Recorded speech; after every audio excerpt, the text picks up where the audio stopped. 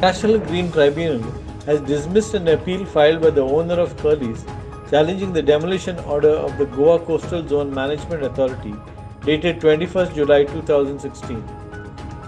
GCZMA has acted based on complaints filed by social activists claiming that the structure falls in CRZ in violation of environmental laws. The Anjuna Panchayat has been fighting a battle against the shack for the last few years for not having a valid trade license from the Panchayat to operate the shack.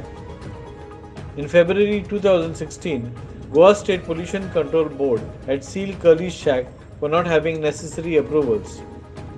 A case of forging and altering government records to save the illegal structure from demolition was filed by activists at various agencies including Crime Branch and the State Vigilance Department. A complaint was also filed by Anti-Corruption Branch against Deputy Collector and Land Survey officers etc. for forging government records to legalize the illegal structure. Shweta Kamath for Herald TV.